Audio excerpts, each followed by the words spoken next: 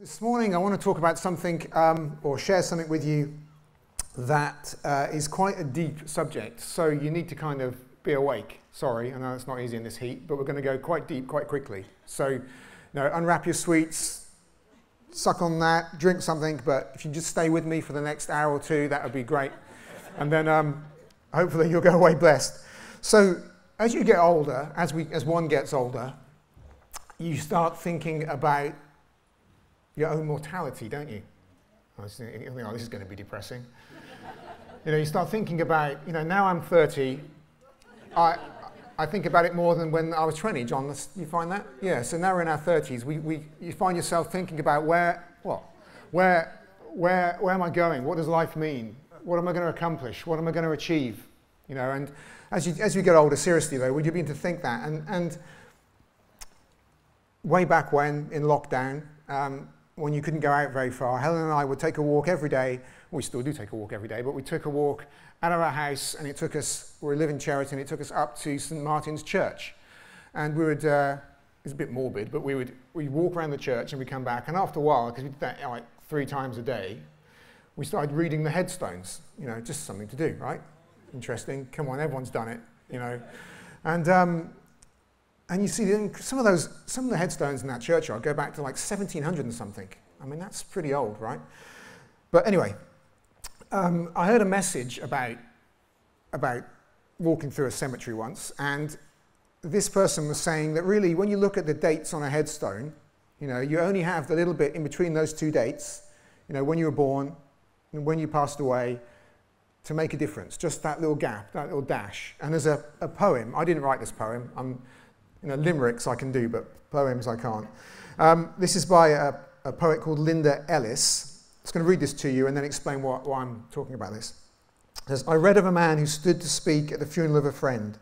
He referred to the dates on the tombstone from the beginning to the end. He noted that first came the date of birth and spoke the following date with tears. But he said what mattered most of all was the dash between those years. For that dash represents all the time that they spent alive on earth. And now only those who love them know what that little line is worth. For it matters not how much we own, the cars, the house, the cash.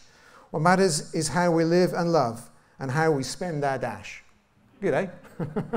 But I don't want to talk about that. I don't want to talk about that little dash. I want to go a little bit deeper than that. I want to ask why. Why? Why does it matter? Why does it matter how we live our lives? We say, yeah, we've only got that little dash in which to do good, but why does it matter if we do good or not? What's the purpose? What is the reason? So it's quite a subject to cover in 30 minutes. What is the reason for life? What is the reason that we do what we do? Why do we live like we live? There we go, the reason. I was emailing or texting Janet, and she said, what's the title of the message? And I said, I don't know. And I said, let's call it this. No, let's call it this. She said, which one is it? Let's go with the reason. So what is the reason for life? Okay, wow, that's a big subject to tackle, isn't it? So hopefully you're going to get it. So firstly, why is it important that we have a reason? Why do we need a reason? Why bother with a reason anyway? Why not just sort of cruise on through life? Why do we need a reason? Well, if I was to say to you after the service, are you free tomorrow lunchtime? Can you meet me for a coffee tomorrow lunchtime? We'll meet in town. And you might say, yeah, why? Yeah, we don't usually have coffee. Why? Why do you want to meet? Because I'm busy, I've got work, I've got kids, I've got, there's transport issues. Yeah, I can meet you, but I need a reason. I need you to tell me why. And that's fair enough. It's a valid question. Why do you want to meet for a coffee? So we ask that question. And I would say, yeah, I'd give you a reason. But, we do so many other things without a reason. What is our purpose? Why do we go to work? Why do we get married? Why do we have kids? Why do we do this? Why do we do that? Why do we do any of it? So we want a reason to meet for a coffee, but we haven't got a reason for our own existence. Can you see the importance, the importance of having a reason? We place great value on our time, on segments of our time, on small parts of our day. Give me a reason for the meeting. We even do it at work, don't we? Oh, we've got a meeting. Oh, what's the reason for the meeting? Do I need to be there? I'm very busy. I've got a full schedule, so do I need to attend that? You know, you've got all these invites coming to your inbox, don't you? You want a reason for these little segments of life. But really, we should have a reason for the whole thing, for the whole of life. Otherwise, what's it all about? Why bother? Why live? You know, we have the Bible that tells us about doing good, but why do good? Why? You know, like I think I said to you before, I was always a child that would annoy my parents with asking why. Why? You know, why? Why? And in the end, it would always come down to that classic parent answer, because I said so. You know, but why? Why? And that's what I want to look at just for a few minutes today. Why? Why do we need to live right? Why? What is our reason? What is our reason for living? What is behind it? What is the meaning to life? And I was talking to Ed on the sound desk there, and he said, well, obvious, the reason, the meaning of life is obviously 42. And those of you who've watched Hitchhiker's Guide to the Galaxy will know what he's talking about. You know, they spent years and years, this computer, feeding all this information into it for years and years. And it went through calculation after calculation. It took hundreds and hundreds of years. And there, as the computer printed out the ultimate meaning of life, and they're waiting there, it goes, 42 is the answer. That's the answer to the meaning of life. So you need to watch the series or watch the film or something. But the answer is not 42. And that even if it was, that doesn't help us, does it? It doesn't help us. So what is the reason for life? Well, I want to read to you from the words of Tolstoy. Just to be clear, I don't spend a lot of time reading Tolstoy. You do need a lot of time to read Tolstoy. He can't say anything just in a few words. He has to say it in a whole book. But Tolstoy, towards the end of his life, went through a dilemma, as many of the great thinkers did or do, and they end up asking this question. What is the reason for all of this? What does it matter? What does it matter about this? What does it matter about that? Why am I here? Why was I born? Where do I fit within the whole cosmos? Why am I here? You know, and like all the great thinkers who went before him and those who come after him, he asked that question. He went through a real dilemma. I mean, he had wealth, he had possessions, he had everything, but he got to the point of such depression over this that no one could help him. And this is what he said. It's always going to be encouraging this morning. This is what he said. He said, my question was the simplest of questions, lying in the soul of every man, from the foolish child to the wisest elder. It was a question without an answer, to which one cannot live. As I had found by my experience, it was, what will come of what I am doing today or shall do tomorrow? What will come of my whole life? Differently expressed, the question is this: why should I live? Why wish for anything or do anything? It can also be expressed thus: is there any meaning in my life that the inevitable death awaiting me does not destroy? Depressing, but he's got a good point, hasn't he? You know, if we just live to die, what's the point? What is the point? Now, no matter how much good I do, when I die and turn to dust, so what? Makes no difference to me. Can you see what he's saying? And you say, well, yeah, well, Tolstoy, he was remembered, right? The fact that you've got his quote there. Yeah, but in the time scale of humanity, eventually Tolstoy will be forgotten. We are just a heartbeat in the timeline of eternity, aren't we? And eventually all of these quotes, all of these books, all of these things, films, quotes, famous people, philosophers, they will all be forgotten. And that's what he's saying. What's the point? I'm going to be forgotten. My life will make no difference. So to summarize, he's saying this: if I'm going to die, and if this life is all there is, then life means nothing. No matter what I do in life, it doesn't make any difference. I will be forgotten. Man, that's depressing, right? But, you know, Solomon said something similar, or actually, because Solomon came first, so Tolstoy said something similar to Solomon. But listen to what Solomon said. This is in the Bible, all right? Just I thought I'd get a better Bible verse in there. In Ecclesiastes 1, he says this: meaningless, meaningless, says the teacher. Utterly meaningless. Everything is meaningless. What do people gain from all their labors, at which they toil under the sun? Generations come and go, but the earth remains forever. The sun rises and the sun sets, and it hurries back to where it rises. The wind blows to the south and turns to the north. Round and round it goes, ever returning on its course. All streams float into the sea, yet the sea is never full. To the place the streams come from, they return again. All things are wearisome, more than one can say. The eye never has enough of seeing, and the ear its filling of hearing. What has been will be again, and what has been done will be done again, and there is nothing new under the sun. Is there anything of which one can say, look, this is something new? It was here already, long ago. It was here before our time, and no one remembers the former generations, and even those yet to come will not be remembered by those who follow them. Very similar, right, to what Tolstoy said. People come and people go. Lives are born and people die. Life goes on. The sun keeps, so the earth keeps going around the sun. Things just keep happening day after day after day after day. And it all just means nothing. Is there any reason? Solomon said, meaningless, meaningless. Life is meaningless.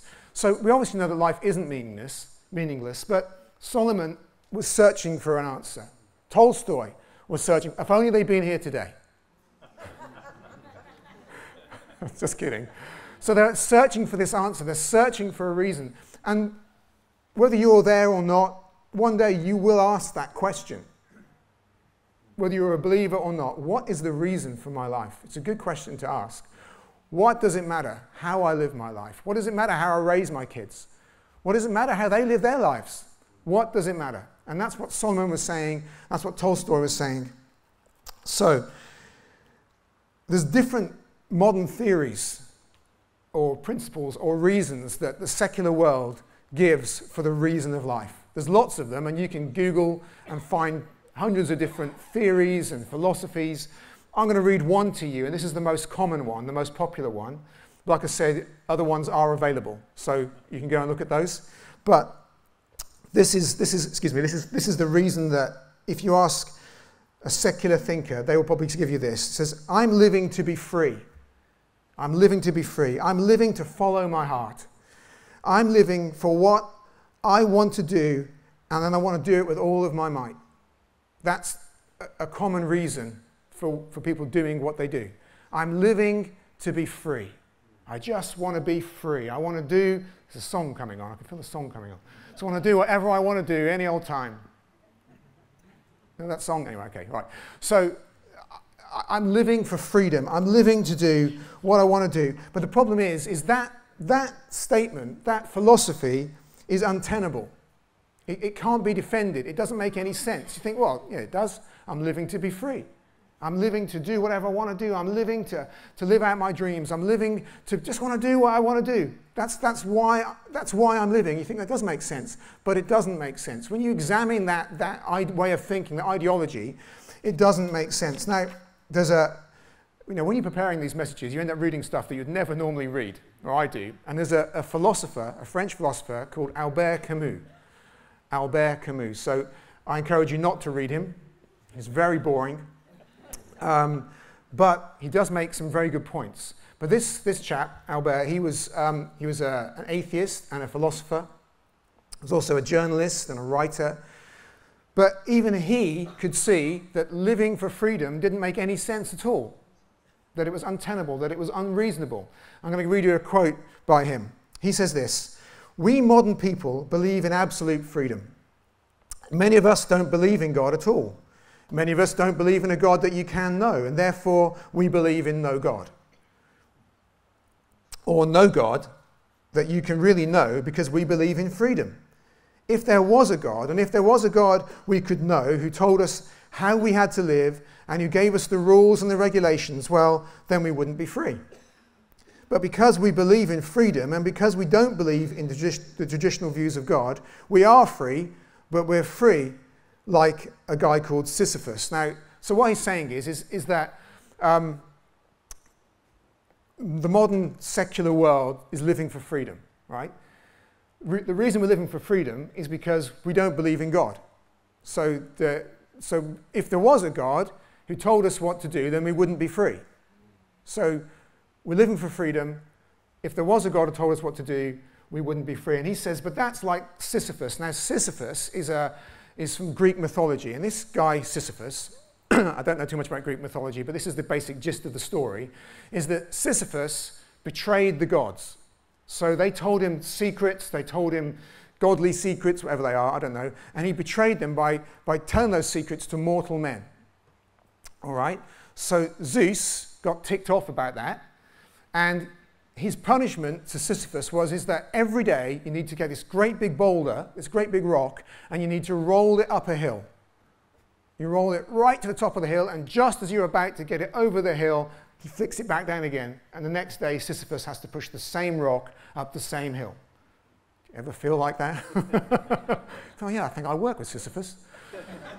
So, in other words, life is meaningless. The only meaning it has is to push the rock up the hill. Hasn't got any benefit, has no meaning to it, has nothing. So what Albert Camus was saying is that life becomes purposeless without God. So no matter how much freedom you have, if there is no God, which is the reason that you have freedom, then there is no purpose. Let me say that again. So we want complete freedom. We want freedom to do whatever we want.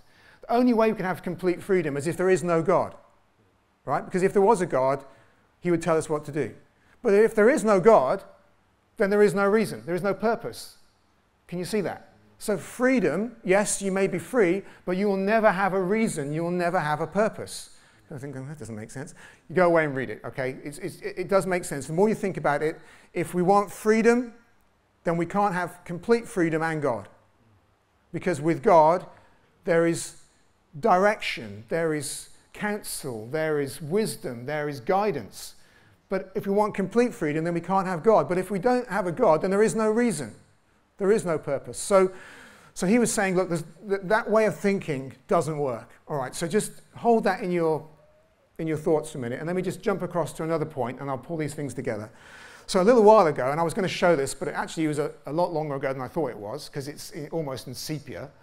There's this video clip of an advert, and you may remember this. I don't know what it was advertising, but it's often the way with adverts, isn't it? You think, have you seen that advert with this guy or this dog juggling baseballs or something? And you think, yeah, I have, but you can't remember what it was for. But this advert it begins with this lady, and she's bought her elderly father an iPad. And she phones him up and she says, Dad, are you enjoying the iPad? He's, oh yeah, it's wonderful, it's a great gift, thank you so much. And then she goes around to his house for dinner, and he's in the kitchen, and he's got his iPad on the work surface, and they're chopping up onions and stuff, and you think that he's reading a recipe off the iPad. But what he's actually doing is using it as a chopping board. So he's chopping, these onions on it, and then he rinses it under the tap, and he puts it in the dishwasher. So you might remember that advert. I don't know if you do or not. But anyway, but the point is that guy did not know the purpose of the iPad, right? He didn't understand what its purpose was. And that illustrates a point that at the time of, prior to the time of Christ's coming, hundreds of years prior to that, is that the Greek philosophers had this theory, had this reasoning. And they said that, or they were fascinated by two words, which is telos and logos. Right? Telos and logos. You might recognize that second one, logos, and we'll get to that in just a minute. But they believed if you use something and you don't honor its logos or its purpose, then it will never fulfill its potential.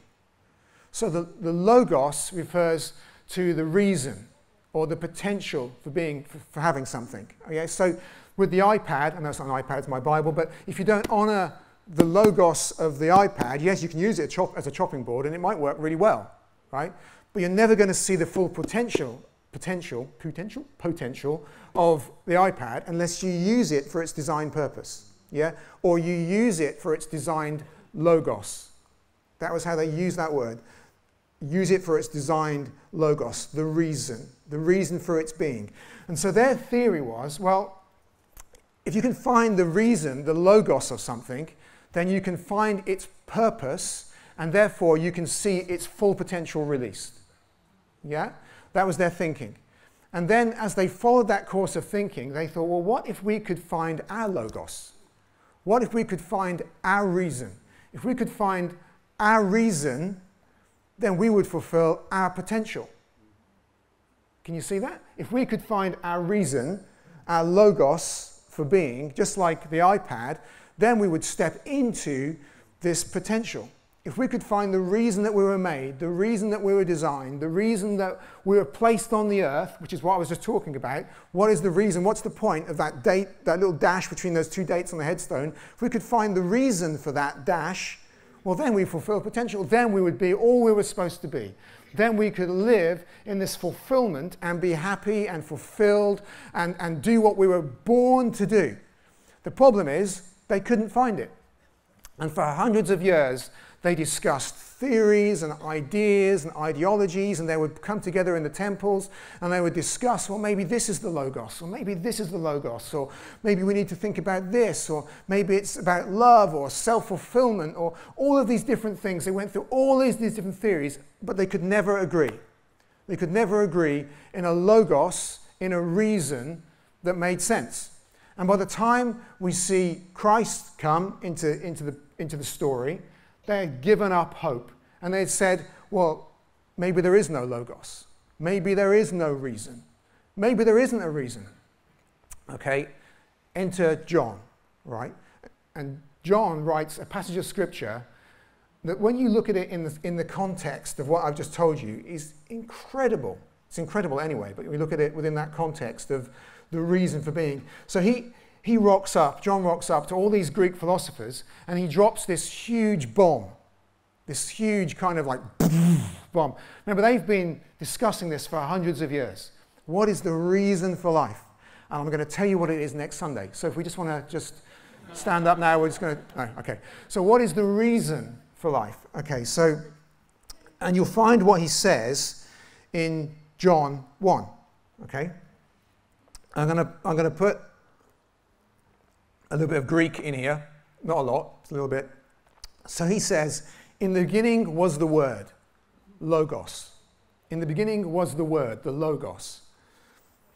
And the Word, the Logos, was with God. And the Word, the Logos, was God. He was with God in the beginning. Through him, all things were made. Without him, nothing was made that has been made. In him was life, and that life was the light of all mankind. And the light shines in the darkness, and the darkness does not overcome it. The Word, Logos, became flesh and has made his dwelling amongst us. We have seen his glory, the glory of the one and only Son, who came from the Father, full of grace and truth. So what does that mean? Well, John says, you know what? You're wrong. Actually, no, you're right. There is a Logos. And when you know that Logos, you find your purpose. You find your reason. You find your reason, and you can fulfill your potential. You were right on that, but you were wrong about it being a philosophy. You're wrong about it being a philosophy because the Logos is a person. The Logos is a person, and he is dwelling amongst us. This is what John says. So at the time when they're debating, well, there is no Logos. There is no there is no theory that we can agree on that will give us purpose for our life. John says, you're wrong. There is a Logos, and he is here right now. That's what he says. He's dwelling amongst us, and the Logos has become flesh. Wow. I mean, to us, we might be like, huh? But to these Greek philosophers, we'd be like, speechless, completely blown away, because John is telling them, he is giving them the reason for being.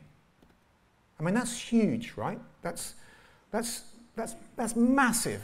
This is not just life transforming for individuals. This transforms the whole of history moving forward. This transforms how we live life. It transforms all the earth when someone says there is a reason. And John drops this huge bomb and says, there is a reason. And let me read this to you.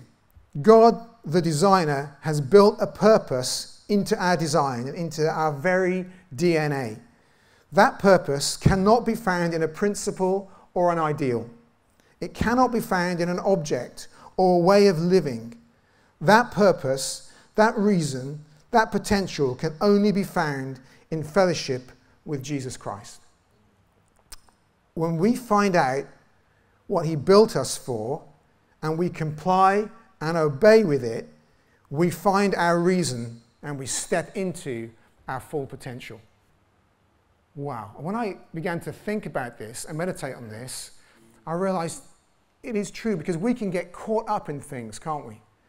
We can get distracted. We can get pulled aside by the theories and the ideologies of the world. Yeah, it's about freedom. Just that's what Christianity is about. It's about freedom. It's about freedom from sin. Yeah, yes, it is about freedom from sin, but it's not about freedom. We read in the Bible that we are slaves to Christ. That's where I want to be. I want to be enslaved to Christ. What does that mean? It means that I have boundaries, I have reasons, I have principles, I have things that give direction to my life. And so that little dash, one day when it comes on my headstone, will mean that I live that with a reason. And because I lived it with a reason, my life and the echoes of my life will ripple throughout eternity. Because it will touch other people's lives. Because it will make a difference in other people's lives, to other people's children, to other people's situation. That's the reason. We don't just live because good lives, because it's a good idea, because we want people to say nice things about us at our funeral. If we're dead, what does it matter if someone says nice things about us at our funeral? We're not going to be there. Are we? You're not going to hear it. We're not going to hear it. Sorry, we're not going to hear it. Why? Because we're dead. But if we live our lives in Christ, we find the Logos. We find the reason. This is my question to you this morning, and I'm almost finished, is have you found that reason? Have you found that reason? Or are you still searching for it? Are you still looking for the Logos? I want to read that scripture to you once more, and just let the words of John sink into your spirit. In the beginning was the Word. Actually, in the beginning was the Logos, the reason. And the reason was with God. And the reason was God. He was with God. He was with God in the beginning. Through him, through the reason, all things were made. Without him, without the reason, nothing was made that has been made. And in him, in the reason, was life. And that life was the light of all mankind. And the light shines in the darkness, and the darkness has not overcome it. The reason became flesh and has made his dwelling amongst us. We have seen his glory, the glory of the one and only Son, who came from the Father, full of grace and truth. Have you seen that? Have you seen that? Can you connect with what I'm saying this morning? Is there a reason for what you do? And this applies across our lives. You know, you get up on the Monday morning and you go to work. And why do you go to work? Well, to earn money. Well, why do you earn money? Well, to pay for the rent, to put fuel in the car, to pay for food, to put clothes on the children's back. Yeah, but why? Why? Why do you do that? Because I love them. Why? You just keep asking that question and be annoying. Why? Why? Why? And if there is no reason, then what's the point in it all? And the Logos, the reason of Jesus Christ, filters through all of that. I'm not just talking about becoming a preacher or a pastor or an evangelist or a missionary. Yes, they have their reason.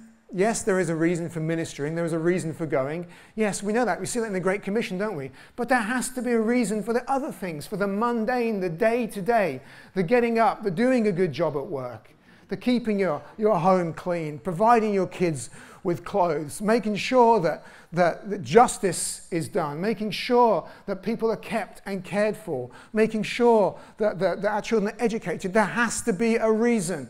Otherwise, why do it? And Jesus is the reason. And once you find Jesus, you find the purpose. And once you find the purpose, you will fulfill your potential. So what I'm saying is that when we love our families, when we love our wives, our husbands, our children, when we work hard, when we fulfill our commitments, when we live with integrity, when we volunteer at church, when we volunteer out in the community, when we do those things, if we're doing it because of the love of God shed abroad in our hearts, then we have a reason. We don't need a philosophy. It's not about us. It's not about freedom. It's not about anything else. It's about the Word, the Logos has become flesh, and he is flesh in us. Amen? He dwells in us. He dwells in us. He lives in us. Whew. Can we stand together for a minute? Is that okay? Is that all right? There's something a little bit different here this morning. I know we don't usually do this, and I'm not going to run over, don't worry. But as Janet just plays for a moment, if you don't know the reason, if you haven't made Jesus Christ your Lord and Savior, if you don't know him, then you are going to just meander through life, seeking why am I here? Yes, and you may live to be 100 or 110, but that dash between the dates of your birth and your death will not mean anything, except to the few people who gather in the room to remember the things that you did. But if you are living for Christ, if he becomes the reason, then your life will echo through eternity. And if that's you this morning, I want you just to pray with me. And maybe we can all pray this together so no one feels too conspicuous, but just pray with me. Heavenly Father, we thank you that you made us, that you made me. I am here for a reason, and I recognize that reason is you. Now, Jesus, come fill me. Be the Lord of my life. Amen. Amen. Well, I just pray that you take those thoughts away and spend lots of time reading Tolstoy and Camus and all of those great philosophers, but really spend time in his word. Spend time abiding in his word and know that you have a reason. You have a purpose. Maybe you need to hear that this morning. Maybe you're just doing a job that you don't really enjoy. You know, you're doing all that you can do. You're being the best mum, the best dad, the best son you can be, but you don't know why you're doing it. There is purpose in it. There is reason in it. If you are Christ's and Christ is yours, then you've found your reason. And do it with all of your heart. Do it with all of your might. Do it with everything that's within you. Do it as unto the Lord. Amen. And your life will make a difference. It will have made a difference. I mean, Tolstoy, if you read on, at the end of that, he says, I don't know why I'm here, and it's not funny. That's what he says. It's not funny. It's not funny. It's not funny. And it's not funny. If you don't know why you are, it's no joke. But once you find that reason, it's good. It's good. Amen. Have a great day, a blessed day. Be sure to be here on Wednesday for Pastor Robert, and have a great week.